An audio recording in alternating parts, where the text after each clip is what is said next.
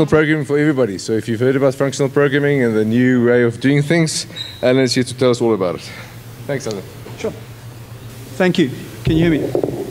All right. So to kick this off, I mean, I will be doing a very introductory sort of a session to functional programming in general. All right.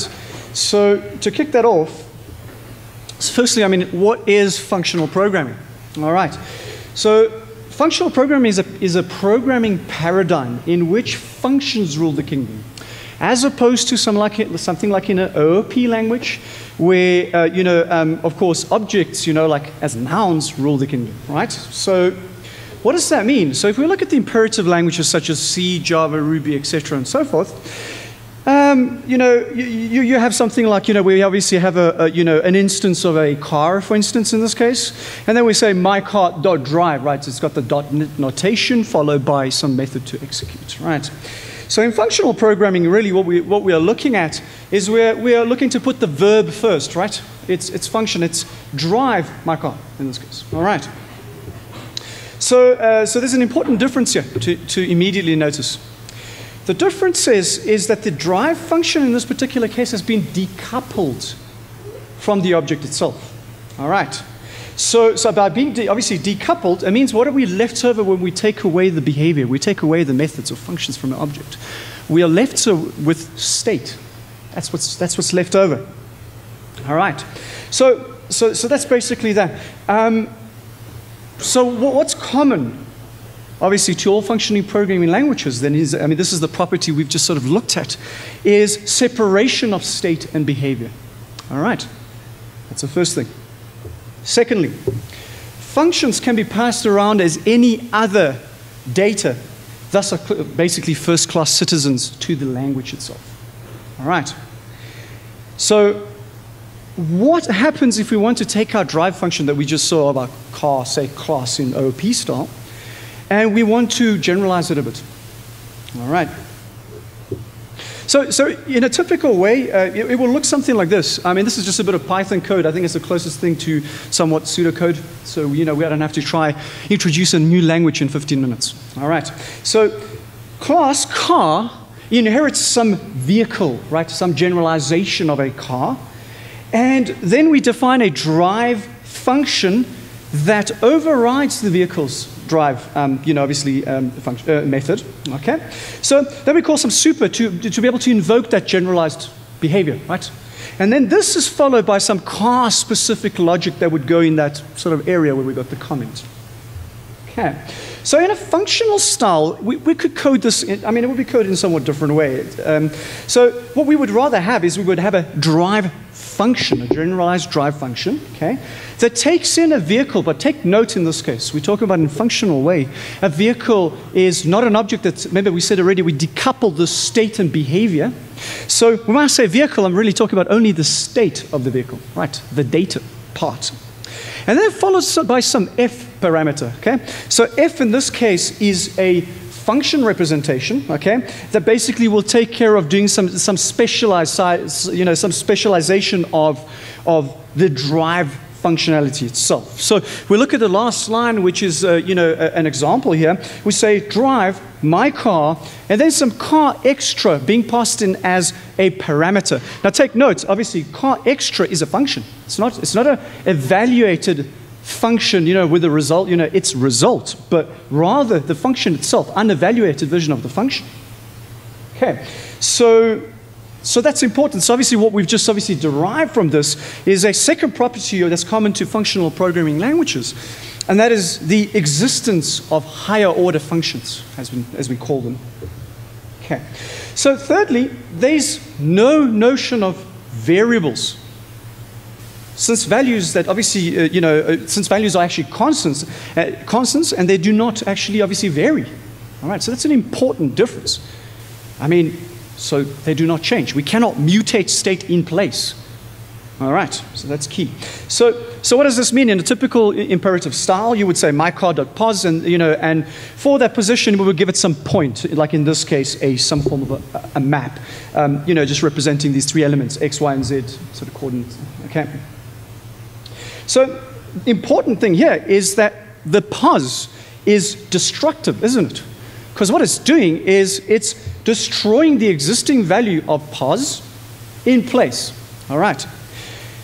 Now let's contrast this with a functional style. In a functional programming setting, we would say my car.pos still the same way, where it says equals to some, some new value. But take note on the left-hand side. When we change the pos, we receive a new representation of the car object in this case. Okay. So that's a very important thing, and you'll see how obviously linked this, linked this is, or rather, advantages to concurrent programming and those kind of things. We'll see in a second. So, okay, so that's our basically third property, and that's the absence of variables, right? In functional programming, I mean everything is a constant. Okay. So then on a final note here, in terms of these common properties, is that lazy evaluation exists that allows for two things. Delayed evaluation of expressions. So when I say expressions, it's the non-literal values. Okay? And the definition of infinite data structures. Okay, so let's touch on both of those. All right, so delayed evaluation means that the expressions are evaluated only as per need basis. All right, why are we evaluating everything when we maybe need to only evaluate certain parts that a compiler could determine need to be obviously evaluated? All right, why are we evaluating everything? That's the question that this raises here. So the next point, of course, when we talk about infinite data structures, it's better to look through this example. So I'm going to, my examples might not be the best sort of analogy here with the use of a car, but let's go with this anyway, so we get an idea what we mean by lazy data structure here. So let's say we define a function that's called, let's say make lazy sequence, okay, and it takes in some function. Okay, what is it going to do is the following. It's going to generalize the lazy sequence, okay, generate a lazy sequence of elements, okay, but it's not going to evaluate each one of those elements. So that way we can actually keep the length of the sequence doesn't really matter anymore, does it? You know what I mean? Is it could be infinitely long if we don't evaluate it. All right, so. Here is an example. If we read this more like from inside sort of out, like if we look at the make lazy sequence, and let's say that receives a build car function. A build car does nothing but, let's say, construct a car instance. Okay, just data. Okay. And but it's unevaluated. So our make lazy sequence, even though I haven't shown you the body because it's not enough to do so in this talk, it would actually then recursively generate basically a sequence of unevaluated elements. Okay. So let's look at what this means in this particular case. We're saying, with the make lazy sequence for build car, we are basically saying. We'll give you the recipe for building a car, okay? And the make lazy sequence is going to give us the infinitely long assembly line of vehicles. All right. So let's look at the next function, obviously from inside out to obviously, which is take. And take says take that. Take the 10 elements, from the beginning of the sequence. All right. So taking the 10 elements, we're effectively saying, cool, go ahead and evaluate those elements. Okay, so produce, build those cars, all right? And then what we're saying is ship them. So if I obviously have to read this a bit better, as my comment says, it would be basically saying shipping 10 built cars taken from the infinite assembly line, all right? Okay, so that's our fourth property, and the final one we'll look at today is one of the, the four key properties that I've, covered today in terms of functional programming, and that's the support for lazy evaluation. There's quite a glare from there. Wow.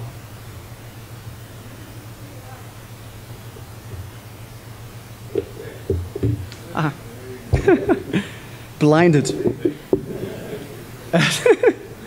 All right. So now that we've covered these four properties, what are the benefits of all this? I mean, what's the point? It's great that you tell me we can do all of these things in functional programming, but how is that any different from anything else that we do today in a more maybe imperative style of programming? So one of the important things immediately is the improved testability capability. Thank you. Okay, so by improved testability, think about that. How did we manage to improve the testability? Okay, well, if we've removed variables out of the equation, all of a sudden our functions can operate as block boxes in a sense that they do not have to, interact with the outside world, except for the parameters being passed through, formally as, of the function itself. And how do they communicate? How do the functions communicate to the outside world? As a return value of a function. Okay. By doing that, the testability and ability to reason about code just becomes that much more effective. All right. So, and then the next thing is, of course, inherent parallelism and lock-free concurrency. Okay. So again, this is very much linked to, the absence of mutability in place. Okay. So what does that mean? Do we really have to worry about locking things up that if I change the position of a vehicle, that vehicle is going to give me a new instance of a vehicle? Do I really have to worry about, if someone's going to, behind my back, change the value of that thing? I don't. That's the power there, right? So that's that, so that's a big thing, especially in today's world when it comes down to, of course, multi-core support and all of those kind of things, and multi-processors and that. So, of course, the next thing is powerful abstraction mechanism through higher order functions, which we've already seen the ability to be able to treat functions as first-class citizens. So meaning not only to execute them, but pass them around as data, and also to be able to seamlessly combine them using nothing more than, the composition operator, like what you've seen in the mathematics, where we can combine two functions to basically then, compose this composition and then be able to obviously compute. So I've got two more things here. So it's performance, increases with lazy evaluation. So how is this? Well, if we can avoid needless computation, right? If I have an assembly line, do I have to evaluate everything? Or can I just say, well, some of the stuff? So we're not just talking about from some framework perspective. We're talking about inherently from a language perspective. This is what to expect in a functional setting, is that if I need to deal with large data sets, I can just take as please. I'm going to say take pieces. So think of it maybe as one more analogy as, let's say, a tap of water. Is that if I've got a tap of water and I fill the bucket, what do I do when I'm finished? I close the tap, And that's me consuming the stream while I need it, you see. So I'm not evaluating all the water that exists, let's say, in the Johannesburg region. That would be one way of putting it.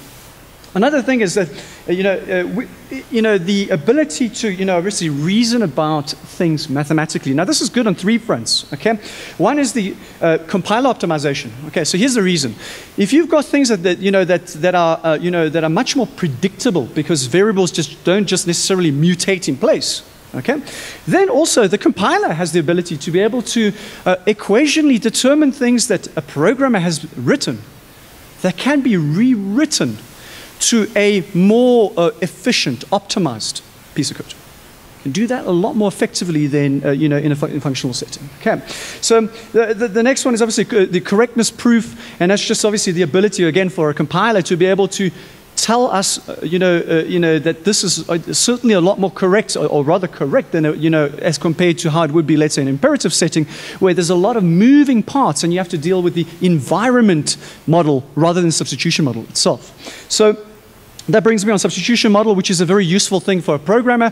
If things can't really change outside of my function, then I have the ability to be able to, take a piece of paper out of my function, substitute x for whatever x is going to be, and I can work it out on a piece of paper. You can't really do that in imperative language because you've got to carry the environment model as well, because you've got a lot of outside effects that can take place. And then, just my favorite quote here, and almost 1 minute, perfect. And then, very nice quote. What I actually thought about last night was this little piece I added at the bottom, which is quite interesting. If you turn this around and you say, well, instead of hundreds of operations on a single data structure, and you say the other extreme, which is hundreds of data structures, variants, that are, one operation or one function over hundreds of data structures, you get OOP. So that's quite interesting. So it's quite obviously the idea is not to say you have just one data structure with 100 functions, but the idea is if you see it as a moving scale, over here if you said the way Alan obviously Pearl says here, 10 functions on 10 data structures, that's probably the worst case you can get, because no paradigm there really fits the bill. So my idea here to you is, I'm just saying what I'm trying to convey, is that if we tip the scale slightly towards more operations, it's very suitable for functional side of programming. You tip it more towards more variance, and it suits quite well to the OP style. So this is my closing really in companies in South Africa. I've just got a few up here. We've got Aldo, which I've also personally worked on. I mean, we've got a good couple of thousand lines of closure code running there, doing some good stuff around automated reading and intelligent monitoring around, obviously, consumer energy. Pattern match technologies as well. They've done some great stuff in highly scalable, financial systems. All right, and I know Amazon.com as well in Cape Town is doing some good stuff in Scala as well. I know, pretty certain actually at this moment, that all three companies are looking for talented guys. So I'll be happy to share the slides on that as well, of course. And then Lambda Luminaries, of course, is a user group, a functional programming user group that you guys are more than welcome to attend. The URL is there. And some resources for you guys to take home. If you're interested in functional programming, you've got some imperative background in programming in like, let's say, Java, C, and those languages, the Martin Odesky's course on Coursera, which is free, and it starts on 3rd of September, is amazing. All right. So that's it. Thank you very much. Awesome.